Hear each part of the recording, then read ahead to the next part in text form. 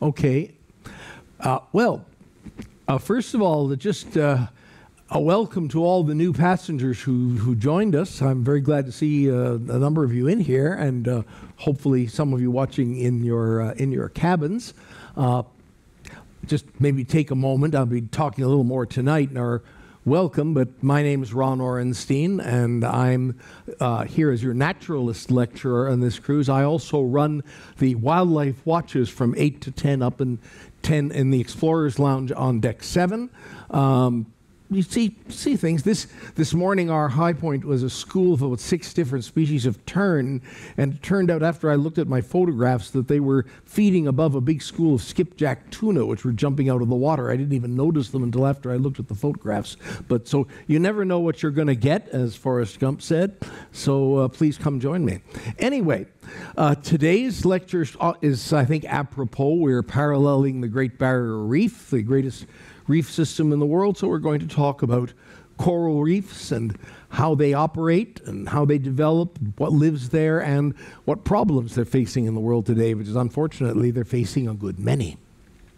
So this is a map showing the distribution of coral reefs in the world, and though there are very many of them all around the world, they really only occupy less than 0.2% of the planet is actually occupied by these enormously rich ecosystems, the richest ecosystems in the sea, and paralleled only by rainforests on the land. You can see we're now in the Australian section of the reefs, and we'll be moving up into the Southeast Asian reefs once we leave Darwin.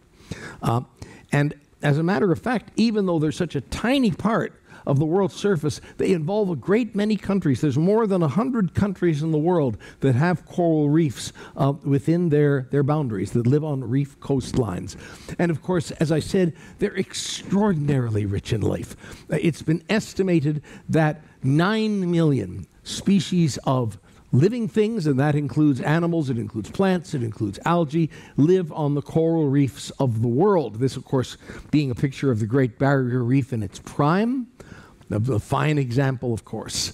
And they've been around for quite some time. The reefs in the Coral Triangle area, which we're going to be sailing through north of Australia, have probably been around for about 34 million years, which is actually a pretty long time because coral reefs themselves are a fairly new phenomenon. As I'll mention later, reefs have been around for hundreds of millions of years, but they weren't always made of coral, which is interesting, I think.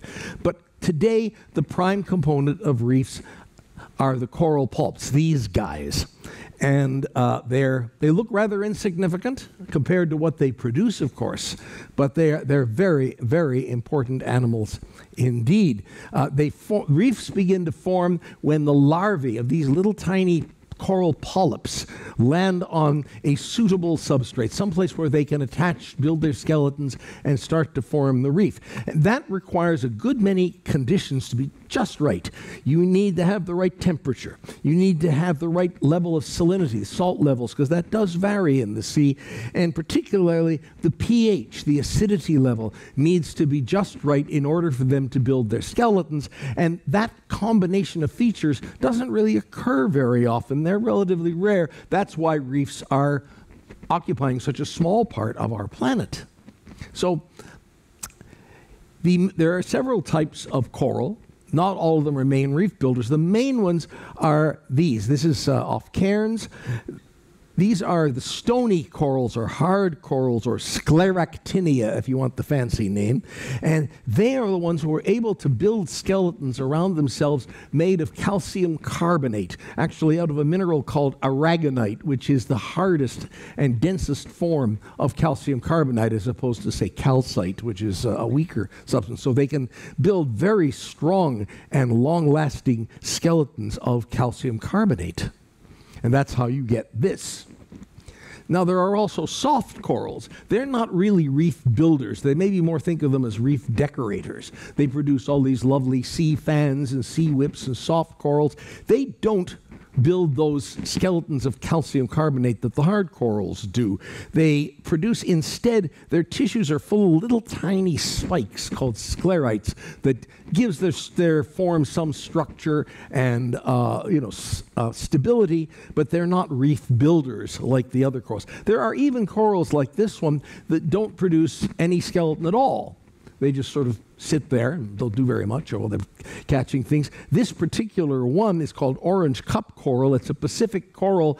It's unfortunately gotten loose in the Caribbean and the Atlantic, and it's become an invasive pest there. I'm not sure how that happened. Perhaps escapes from aquaria, but it is native to the Pacific. But this produces no skeleton at all. So again, its role from, say, an aesthetic perspective is purely decorative.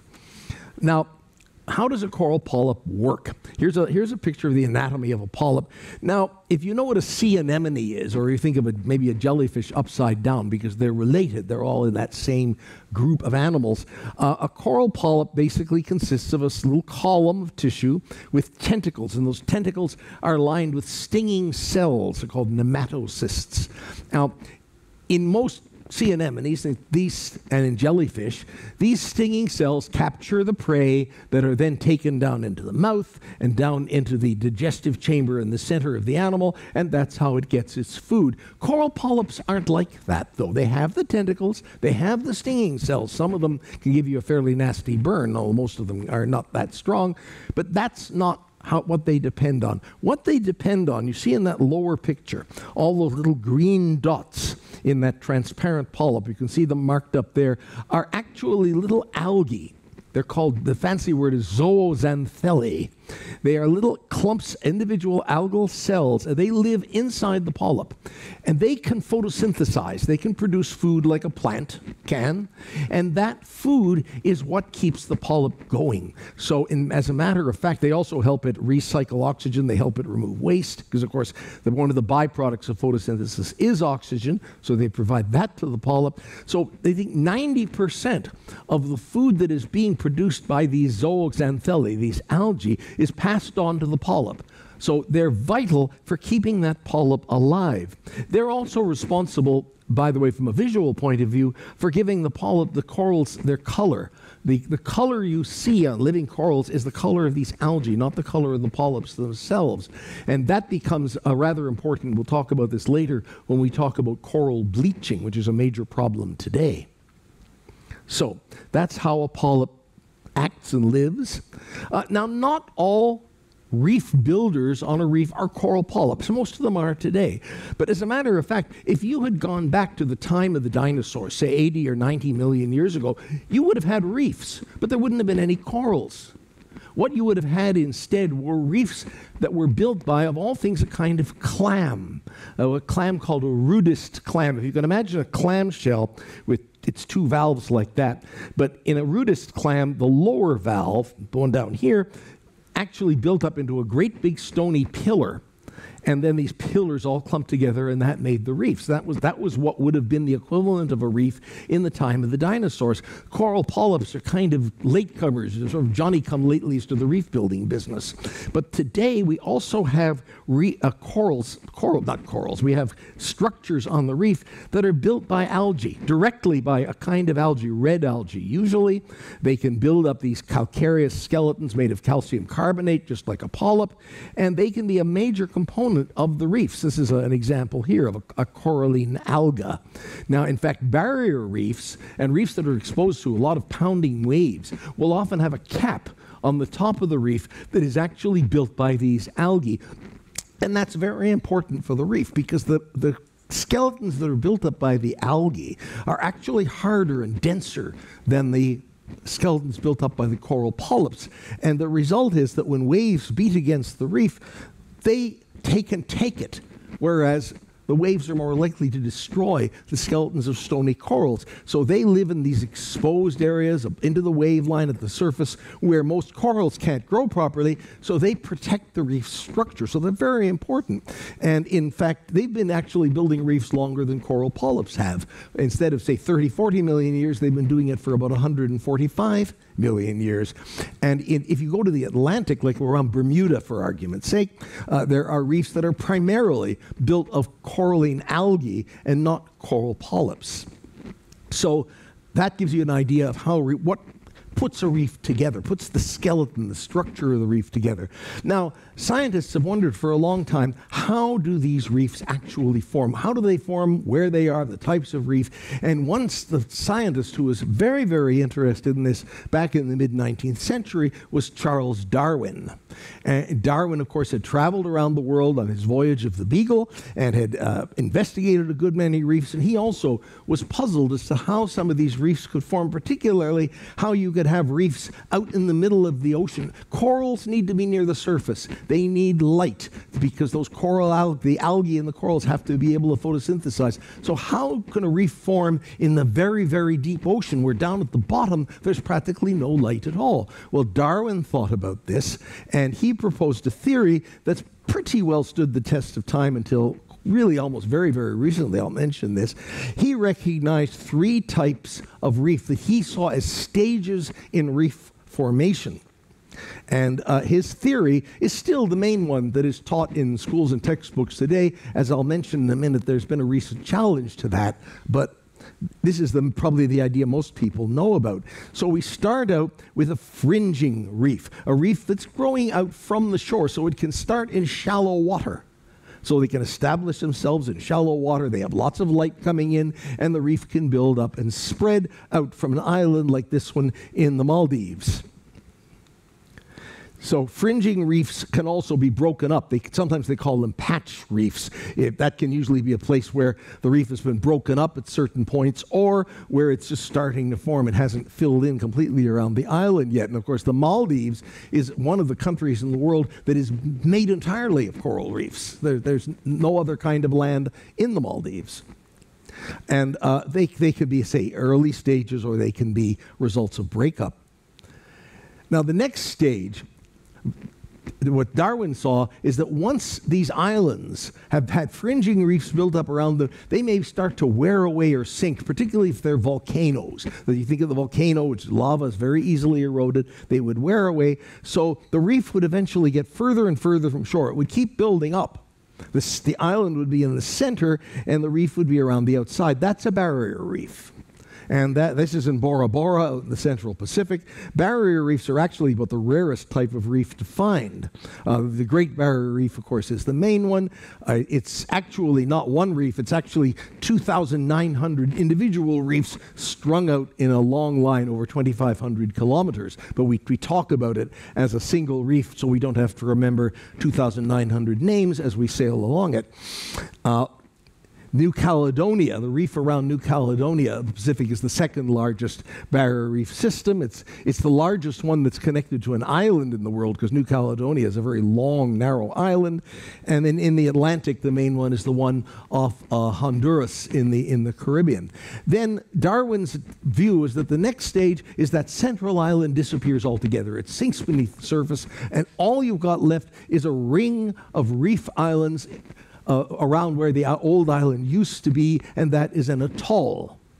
Now, that's a ring-shaped reef surrounding a central lagoon. Well, maybe kind of irregular ring, but you get the idea. And most atolls, they believe, Darwin certainly said, formed on sunken volcanoes. That has just recently been questioned. I'll explain that in a minute. There are these countries here, I mentioned this, the Maldives, but also the Marshall Islands, and Tuvalu, and Kiribati. By the way, that rather odd name, Kiribati, those used to be called the Gilbert Islands, and Kiribati is the way you spell Gilbert in Polynesian. I'm a Gilbert and Sullivan fan, so I know weird things like that. Atoll actually comes from a Maldivian word, atolhu, which means a lagoon island. Now, the new theory, and it's so new I didn't even have a chance to prepare a slide for it, is that atolls may form as a result of all things, glaciers. And you think, wait a minute, that sounds very weird. But Darwin wasn't aware of the extent of the Ice Age. At his time, it wasn't understood fully. What the new theory suggests is that these reefs originally formed as platforms, great big platforms that were up almost to the surface of the ocean. And then during the Ice Age, glaciers tied up most of the water in the world, or a good deal, not most of it, but a good deal of it. So the sea level fell, and then these tops of these platform reefs were exposed, and being made of limestone as the calcium carbonate, they began to dissolve and be broken up by rain and wind and all kinds of other things, until finally the only thing that was left was the ring around the outside. That's the new, and there's been a suggestion that the Maldives and a lot of Pacific atolls may have formed that way and not in the way Darwin suggested. That's still a matter for debate, of course. This is a very new idea. So what lives on a reef? What sort of things make a reef such a rich place for a biologist or a diver or anyone to explore? Well, many things. Of course, a huge range of animal life, invertebrates like the sea urchin up here, a feather star, which is a kind of a relative of starfishes and sea urchins that you can find as often as fossils, that they're on long stems, and they're called sea lilies. And there are still living sea lilies in very deep waters, but in reefs, they have developed these feather stars that can actually move around by those little group of legs at the bottom. And then, of course, most often people say the most beautiful animals in the reef are these Christmas tree or feather worms or peacock worms. What you're seeing there are the gills of the worm. The main body of the worm is down, and you can see a bit of it there, but it's down inside the coral, and it extends these gills out in order to breathe and also possibly trap some microorganisms for food. And then if you go near them and they get upset, they just pull them all in out of sight. One of the most important invertebrates on the reef, at least in the Pacific, they don't occur in the Atlantic, are giant clams, because the clams also have huge shells that are made of this calcium carbonate, this aragonite material, much as the old rudist clams were, much as coral is. So they can be enormous. These are the largest mollusks in the world. They can reach up to 136 kilos in weight. The mantle colors actually seem to protect the tissues of the clam. They act as sort of sunshades. They protect it against being exposed too much to sunlight. And like coral polyps, giant clams' tissues are full of algae, of these zooxanthellae, these little cells that make food and provide it to the clam, much as the ones in the coral polyps do to a polyp. And also, they've carried this one step further. They have little tiny lenses in their tissues, and those lenses focus the sunlight onto the zooxanthellae, the algae, so that they can actually do a better job. They've got more light and produce more food for the clam. That's a wrinkle that the corals haven't come up with, but the giant clams have.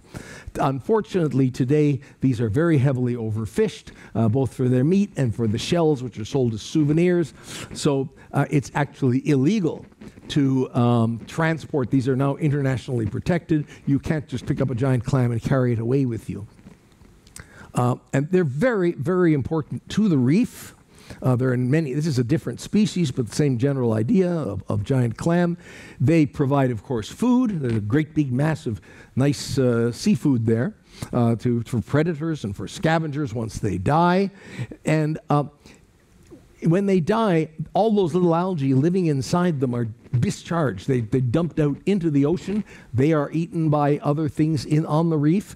Also, when they reproduce, they send out clouds of sperm and egg cells. Those also provide food for other animals on the reef when they're not fertilizing and producing new giant clams.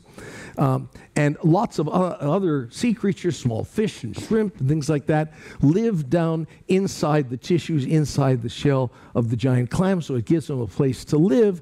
And all that calcium carbonate, all that mineral material that builds up their shells is recycled back when they die into the limestone that helps build up the coral reef itself. So very, very important for the development of reefs in the Indo-Pacific. Another group, there are many, many kinds of mollusks, clams, snails, etc. on the reef.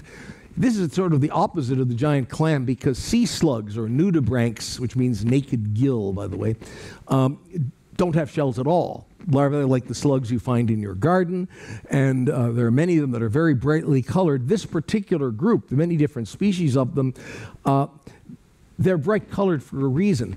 They take on toxins from the material that they eat, algae and other things in the sea. They can carry that out into their body tissues, so that these things can be quite toxic. Some of them can deliver a sting. So that's a warning that this is not a very good idea as a lunch choice. Other mollusks in the reef include the cephalopods, squids, and octopuses. And these cuttlefish, which are a kind of squid basically, they're remarkable in their ability to change color, even structure, to match the reef. They can produce and remove these little protrusions on their bodies to help them camouflage, and they can send waves of color moving across their body. It's been speculated, oops, sorry. I seem to have lost a... lost a bit of the slide. But basically, it's been suggested that these waves of color may actually help this cuttlefish hypnotize the prey, the fish or something they're trying to sneak up on, and sort of they stand there saying, what the heck is that, before the thing shoots out its tentacles and grabs them for a meal. Not proven, but interesting, I think. So, fishes, of course, are the things that we tend to think of mostly. We think about diving on a reef. So what do we want to see? Lots and lots of fish. And a lot of studies have been done of the community structure, the way fishes live together on the reef, because, of course, you have a tremendous diversity and tremendous numbers of fish on a coral reef. They often cluster together in groups of many species. They use the corals as hiding places and spawning places, places that they can hide from predators. What determines how many kinds of fish you can have on a reef and what kinds of fish you have is often the physical structure of the reef itself, the sort of environment that it provides. So what kinds of corals you have may determine what kind of fish you have, because each type of coral produces a different shape of skeleton. So larger coral colonies, as you might expect, will support more kinds of fish. That makes a certain amount of sense, I think. But it's also, they've discovered, it's the branching structure of the corals that has a lot to do with what fish live there, because the way in which a coral branches and spreads out determines how many little nooks and crannies and things there are for fish to hide in. So a branched coral, for instance, will provide a lot more places for fish to take shelter than, say, a brain coral, which is a big round structure like that and doesn't have any place you can sort of dive into. And they've also found, as a matter of fact, that corals with medium branch lengths actually support more kinds of fish than ones with long or short branch lengths. Exactly why, I'm not precisely sure, but that's a finding that they've made. So there's a tremendous, tremendous variety of fish on the reef, and not just numbers of species, but the variety of shapes and sizes and colors of fishes on the reef far exceed what you'll find out in the open ocean or in other habitats. It's mostly on a reef that you're going to find strange fishes with things like this long-nosed butterfly fish at the bottom with this big long snout so it can reach down into a crevice in the coral and pick out little bits of food for it to eat. Or the shrimp fish over on the left-hand side, which looks like that because it hides among the spines of long-spined sea urchins, and that stripe going up the body looks like the spine of the urchin. They'll even sway back and forth as the waves rock the urchin back and forth, so that's a form of camouflage. You also have very brightly colored fishes like the mandarin fish, which may be warning other predators of toxins, things like that. And you have the triggerfish up here. Now, this triggerfish is kind of interesting. For those of you who've been to Hawaii, this is a very widespread Indo-Pacific triggerfish. It found very widely through the Pacific. But the Hawaiians have given it one of these great long Hawaiian names, and that is fabled in song, actually. I don't know how many of you ever remember there was an old Hawaiian song about I want to go back to my little grass shack in Kilianokalu, Hawaii, where the huma huma nuku nuku apua'a goes swimming by. Well, that is a huma huma nuku nuku apua'a. So if you see it swimming by, that's the one. And does anybody here actually know that song? No? I want to go back to my little grass shack. What is it going? Kilianokalu, Hawaii, where the huma huma nuku nuku apua'a goes swimming by. Something like that. Now, coral reef fishes often swarm in schools. Well, many fishes do. Well, why swarm in a school? Well, a school can be very advantageous for a number of reasons. One may be just simply hydrodynamic, that it's been suggested that the little currents and eddies created by each fish sort of make it easier for other fish to kind of sort of bow ride along with them with minimal energy expenditure. Also, there's a lot more eyes to watch out for predators. So anyone sees a predator, they can all make a move. You've seen how schools of fishes will turn and dash off together quickly to avoid a predator. And also, they can just simply confuse a predator. You get a mass of fishes like this, and the predator may not know exactly where to dive into the school. It gives the fishes a better chance to get away. And you can see that here's a fish that really, really shows you how far you can go in being confusing. I've got this mixture of stripes and spots. So that combination, when it's all massed together in a school, may make it's almost like a moire pattern. It may make it very hard for a predator to focus on an individual fish and dive in and grab it. Now, some fishes actually eat coral, particularly these fish, parrotfish, which have a very, very hard beak, and they actually nibble away at coral skeletons. They don't seem to be going for the coral polyps. It seems they're going for algae and blue-green algae, cyanobacteria, living within the coral. And they've developed this complicated structure for eating coral. So here, in the Pacific particularly, not so much in the Atlantic, large parrotfishes will grind up bits of coral, both living coral and dead coral. Because remember, they're not after the polyps. They're after algae living in there, and they may still be there even if the coral is dead. And so as I say, that they're looking for bacteria, other things living within that coral rock. And when they remove the algae, they actually doing the reef some good. They promote coral growth. They recycle coral skeletons. But they've developed this mechanism to do it. You see, if you look at the left, you can see they have a beak which bites off the bits, but they don't really chew it up. And then if you follow it back through the mouth, you come to what looks like something out of an alien movie. You have the second set of jaws and teeth way back in the back of the throat. And they're the ones that will actually break up even further and chew up the bits of coral before they swallow it. It looks rather fearsome when you see it in cross-section. This is also, by the way, one reason why you should be a little careful eating parrotfish, because some of the algae and bacteria they pick up can produce toxins that end up in the fish and cause a very nasty disease called ciguatera, which I tell you, my mother had a case of it once. I was a child living in Jamaica, and she was sick for about 6 months. It's not nice. Also, the fact that you have so many species on a reef means that some species are able to take advantage of other species. So you have things like this emperor shrimp on the left, which lives in among sponges and sea anemones and other things, and just basically finds it a very good place to hide and live, and doesn't seem to be doing any good for the sponge. In fact, may even eat bits of a sponge.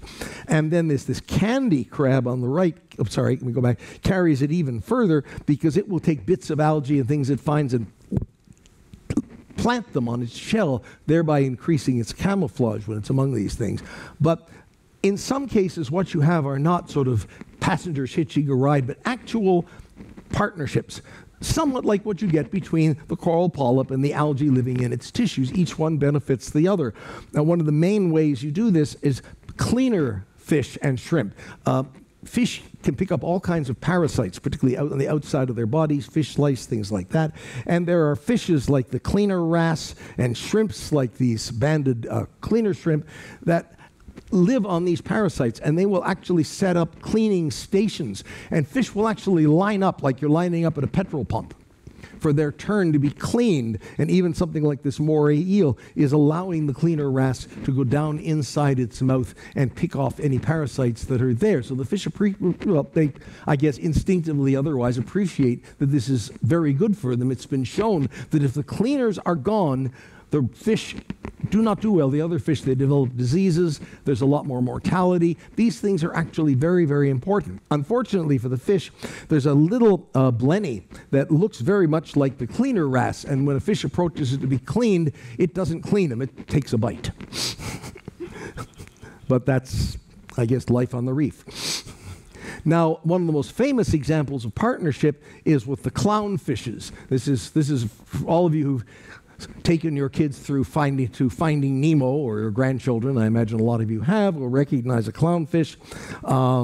I hate to tell you this, but clownfish fathers do not take care of their young. Anyway, clownfish live in sea anemones. Now, sea anemone tentacles are studded with those stinging cells we talked about earlier. And but the clownfish live in the sea anemone. They very rarely will leave it. They'll stay in the sea anemone all the time. They're covered with a mucus, a slime, and that protects them from the stinging cells of the anemone. And they chase away anything that comes near them because they build up a territory, and that would include any predators that want to come to the anemone. And also, by swimming around the anemone, they stir up and mix the water, so new oxygenated water comes down to the anemone, and it can bring in oxygen more easily. So it actually performs a service for the anemone. It's not just that the anemone gives the clownfish a place to hide. Now, one of the difficulties a coral has is reproducing, because in a way, like a plant, if you're going to mate, you have to find a partner, and if you can't move, that gets tricky. So coral polyps spawn every once in a while. They can just spread, they can branch off from each other and reproduce asexually, but every once in a while they will spawn, and so will things like these sea cucumbers, by simply dumping clouds and clouds of gametes, sperm or eggs, into the ocean. Like that, there's coral, there's a sea anemone spawning, and these mix together, will mate, form new larvae, which will then go off, and eventually, at least a few of them, will survive long enough to start become new adults, start a new reef or a new bunch of sea cucumbers or whatever you want. So we go from sex to sex change. Those of you who find this a little upsetting may wish to close your eyes at this point. Fishes aren't like us. You remember, we are male or female by virtue of whether we have an X chromosome or a Y chromosome. In fishes, it depends on what genes you have, and it's a much more fluid situation. So a lot of wrasses, like this specific bird wrasse, they start out as females. They're all born, or all hatched from their eggs as females, and they will form a dominance, like a pecking order, a dominance hierarchy. You'll have a bunch of them living around a reef, and there'll be a top one and various other ones. And then that top one turns into a male, and he takes over all the other females as his harem. And that continues on, and so he'll defend that. That's his spawning area. And if anything happens to him, the next female in the pecking order turns into a male and takes over and keeps the system going. There are quite a few wrasses, particularly members of the wrasse family, that do this. But there are also some males that can seem to be able to become male without acquiring all that bright colors and different shape that what they call super male is the term they use, the super male has, and they seem to be able to sneak up next to the females and think it's another female and sneak a quick mating before the top male notices them. Which is actually not an uncommon thing in the animal kingdom, but particularly in this, it's interesting it happens in this case. Now, when reef fishes hatch, they often don't look anything like what they're going to look like when they grow up, and they don't necessarily grow up at the same place that the adults live. Coral reefs are full of predators, so that a fish that wants to spawn may want to go somewhere else to spawn where it's a little safer, there aren't as many predators, and a lot of them will simply cast their eggs out into the open sea, into the upper layers, the plankton of the sea. So this thing you would find floating on the surface of the sea is actually the larval form of this fish, the lionfish. And you can see the huge difference, the change as it grows up, and there are many, many fishes that are like that. Now, the open sea is an important nursery for many fish, but even more important are mangrove swamps and seagrass beds. And this is one of the reasons that conservationists talk so much about the importance of preserving mangroves and preserving seagrass, because this is important. Without them, there aren't nurseries for the coral reef fishes to grow up and then later move out to the reef. They're very, very important for the health and continued growth of the reef. It depends where you are, which is more important. Mangroves seem to be more important in the Caribbean. Seagrass beds are important for feeding grounds for young fish, but they're not as much of a nurseries. In the Pacific, seagrass beds are a lot more important than mangroves, and largely because a lot of the mangroves are simply exposed at high tide, so fish can't stay among the mangroves. They have to swim out when the tide goes down, and that's not true of seagrass beds.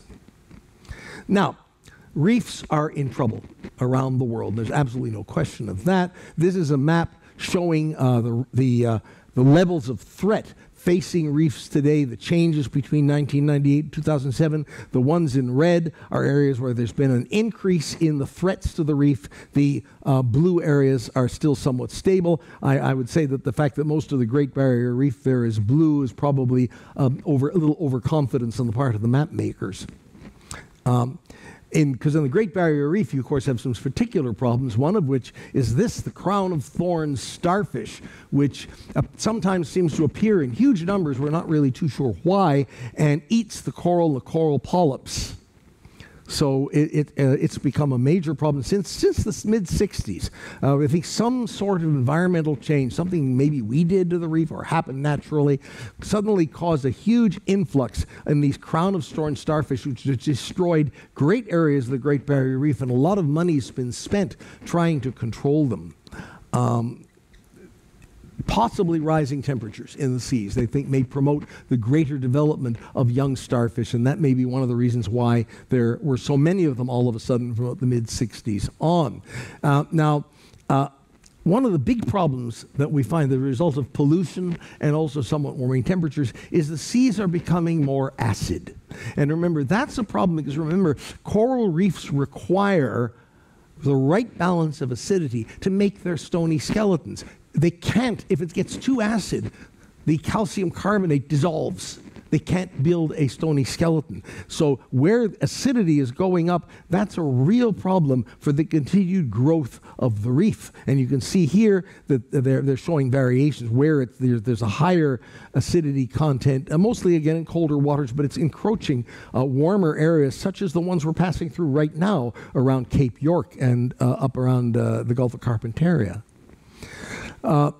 Temperature and pollution together have caused this problem, you've probably all read about it, called coral bleaching, where an entire coral reef section seems to die. It's all the polyps are dying, the reef seems to turn white. And again, you can see the levels of alert building up in different parts of the world. This is as of 2019. This was put together by the National Oceanic and Aeronautics Administration of the United States to show where the problems are. Now, what happens? What is coral bleaching? Well, this is where we come to this point I made earlier, that the reason coral polyps have colors is because of these algae living in their tissues. Well, what happens when coral bleaches is that the coral gets stressed by rising temperatures or by the presence of silt or pollutants, and they simply vent all these algae out into the ocean. They simply discharge them from their tissues, and the algae leave the coral is left without them. So the color is gone from the coral, and what is more, the coral's source of food is also gone. So the coral polyps die and wither away, and you're left with just the white skeletons of the coral. So it's the loss of those algae that is what makes coral bleaching happen. And this is the result you get, unfortunately, is a dying reef, and this is happening. They can recover to some degree, and people are working on different ways to try and increase the recovery rate. But when you get something like this, you have an extremely depauperate ecosystem, degraded and basically ruined for a long time.